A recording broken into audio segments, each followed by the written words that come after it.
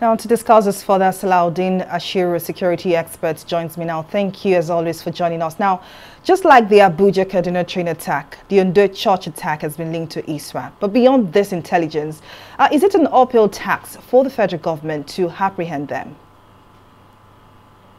Thank you very much for having me. I think it would be nice to start by saying that what we witnessed on the 5th of June in Owo was actually gruesome. It was barbaric and, of course, satanic massacre of scores of worshippers. It tells us one single thing, that we're actually drifting towards a very calamitous precipice. Having said that, if you listen to the Minister of Interior and you listen to the Inspector General of Police, you will realize one thing is missing, and that is synergy. And that is one of the biggest reasons why we have not gotten our internal security correctly. There is absence of synergy, information sharing, and they are not working in tandem with one another to be able to coordinate efforts. And of course, it is about who takes the glory. And that in itself has done one single thing. It has further exposed the vulnerability within our security architecture.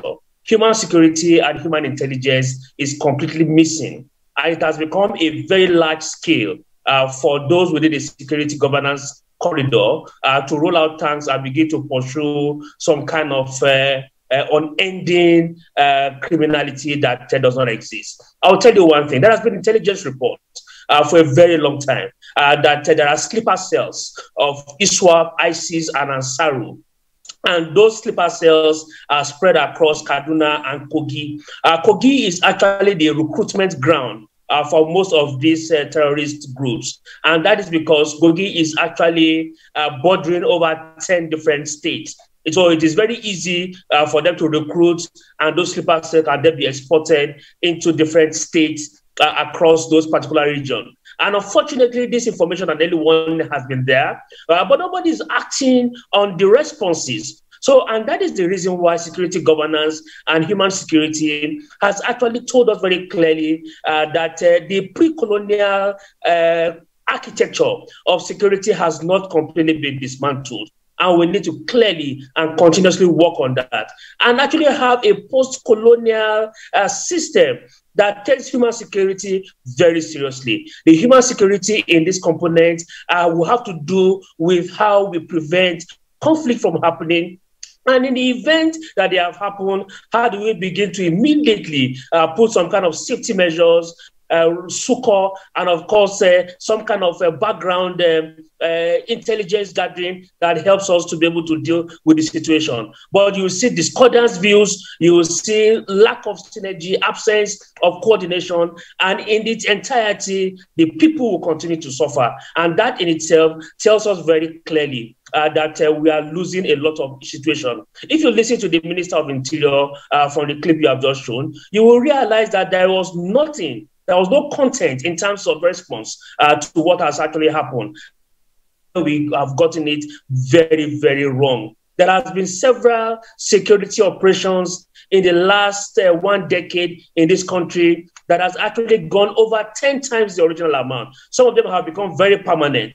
And you will realize that the essence for security operations are no longer purposes towards ensuring human security. It is for the political economy that comes with it, and of course, serving the interests of specific matters. And that in itself we need to really take care of. If we don't deal with that, we will not be able to handle the rising cases of threats that is actually dealing with the society.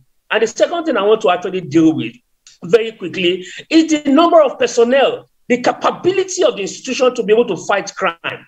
Most of our personnel and the number are actually distributed to VIPs. And that means that those who actually need security response and personnel presence are lacking it. And that is a very huge issue. We have about 371,000 police, for instance. 1/4 or half of that number is actually attached to VIPs, and the remaining numbers are attached to multinationals. How on earth do you want to distribute safety when you have actually taken the larger chunk and you have attached them to VIPs? The rest of us are vulnerable, and that is why we have a near absence of security governance in this country. We must be able to do Indeed, Mr. Salahuddin, I'm sorry to interrupt you there, but it's this much you can take on the matter. But thank you very much for your contribution. Thank you for coming.